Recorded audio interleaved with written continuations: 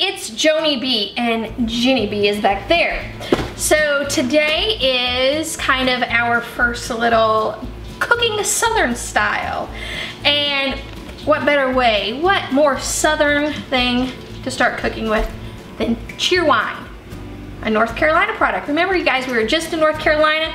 We visited an amazing place called Murray's Mill in Catawba. I said that right, okay. Catawba, North Carolina. And they posted this recipe, the Cheerwine poke cake. So now that I got my new kitchen, I was like, let's try it. We're gonna start with a white cake mix. I do prefer Pillsbury. I don't know why, just that's my preference. But you can use any white cake mix, and we're gonna follow the directions on the back. But instead of water, we're gonna use Cheerwine. And then I've already pre-chopped up some cherries. White cake mix, follow the directions. So I needed 3 eggs. Oh, I gotta go get my oil. Oil and Cheerwine. Let me get my oil.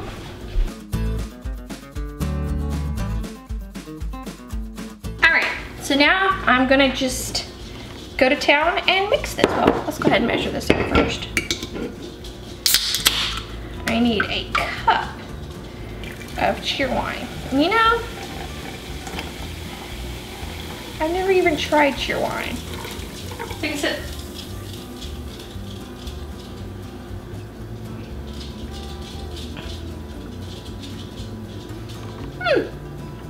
Kind of tastes like cherry Coke. Okay.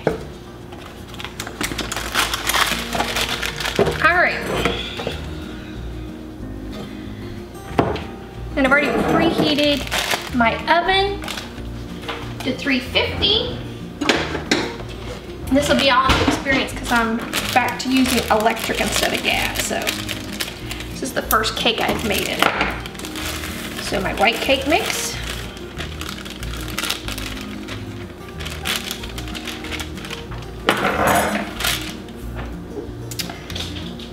My eggs. So that's a 1.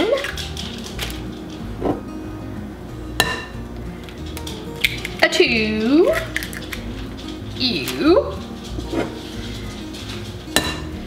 A 3. And then I'm gonna put my Cheerwine.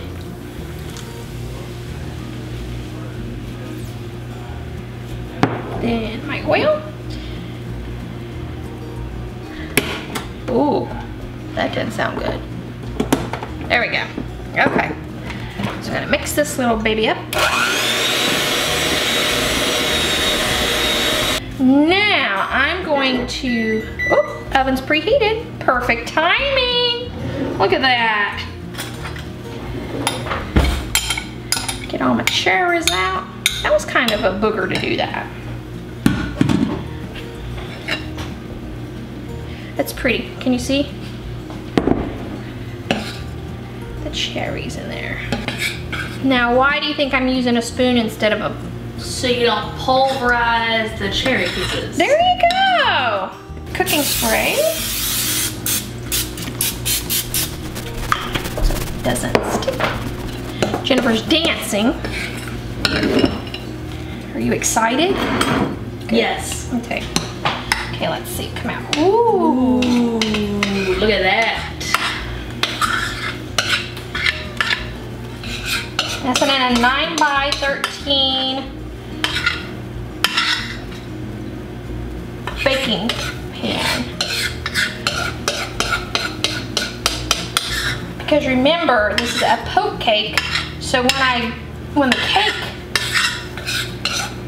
is done and cooled, we're gonna poke holes in it and put some more stuff on top of it. Got it on the middle rack. So there it goes. Timer. I'm actually gonna start with 34 because I don't know this stove yet. So then I'll check it. Stick my little knife in there to see if it comes out clean. So now I'm gonna clean up, and while this is cooking, I'm gonna clean up get ready because then I'm gonna be making some juice to go on top of it, but I need to wait till I pull it out of the oven. So, because I'm gonna be using gelatin, and if I did it now, then it would form a jello, which I don't want that. I want it to be liquefied when I pour it over my cake. So we're going to do magic video. So, see you guys soon.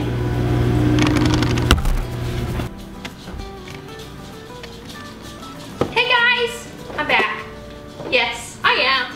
So, I told you guys this is a new oven. So,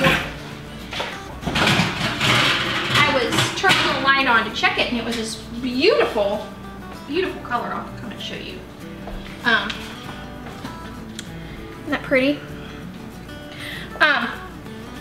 And the smell was done. You people who cook, you understand what that means. You just kind of know when you kind of smell that. So, it actually didn't take the whole time to cook. Again, this is a new oven, so that might be why. Haven't wore out the heating element yet. So now I'm going to let that cool, and while that's cooling, I am going to boil this Cheerwine. It was actually a cup and a half, which is a whole can, by the way. And then we're gonna be adding the cherry jello. Once that's boiled, then I'm going to melt it. So we're gonna let that cool, and let's see what the directions say. The directions say it should cool for about 15 minutes. So, let's set the timer for 15 minutes. We're waiting for the cup to boil, and we'll be right back.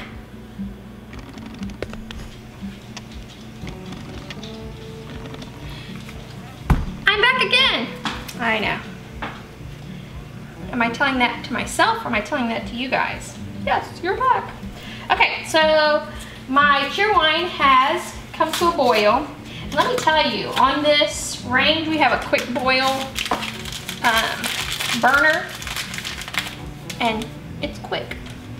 So again, I'm so used to gas because I do prefer gas.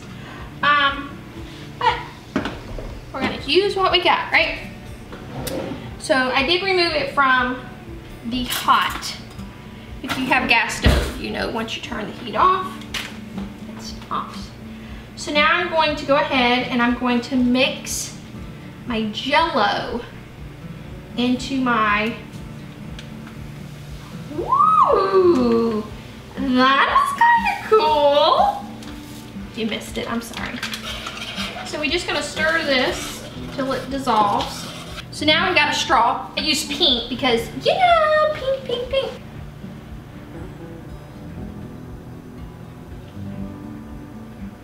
I'm gonna do that all across the cake. It's supposed to be about 2 inches. I think that that's not 2 inches, but, oh, look at all the cake going up in the straw. So you can like suck that. Oops.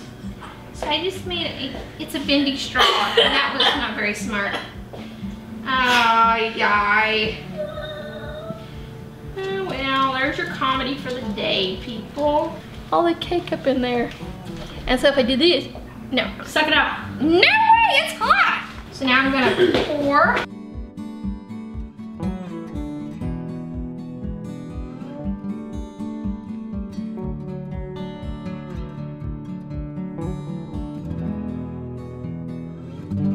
Have to cover it. And here's where the long time starts. I cover it for 4 hours. So 2 o'clock, so what's that? So 6 o'clock, we'll see you again. Bye. Hello. So, we're final step, and that is for the whipped topping. Now usually, that whipped topping would be Cool Whip. However, I am following the recipe now. And so I'm gonna make my own whipped topping. So that should be interesting. So I'm going to use my electric mixer. I'm gonna beat the heavy cream and the confectionery sugar and the cherry juice until stiff peaks form. And then I'm gonna spread it on top of the cake and I'm gonna garnish it with cherries. Okay, here we go. 2 cups of heavy whipping cream.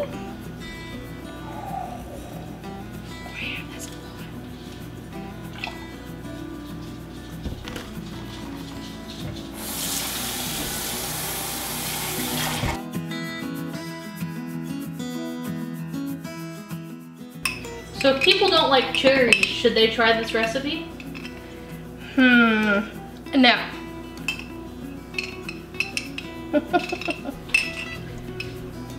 Since every single thing has had cherry in it.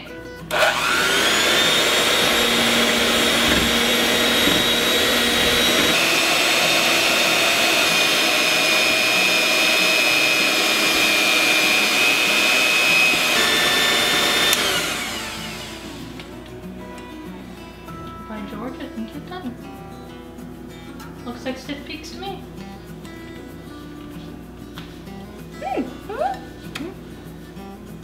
Oh god.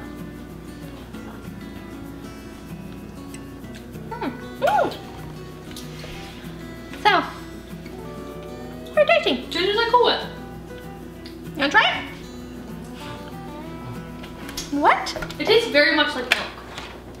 Like with milk. Like strawberry milk. No, just like regular milk. So, that's what you do now. Not cherry at all. Bam, bam, bam. Bam.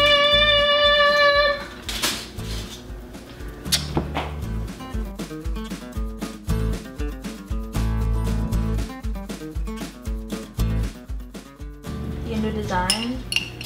No.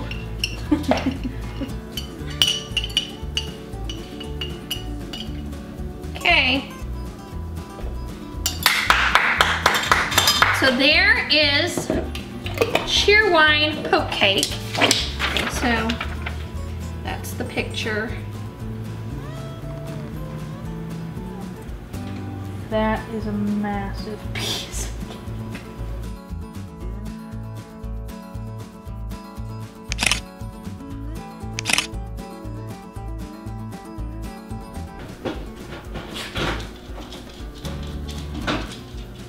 Put it in the, whatever thing's called. Ziploc.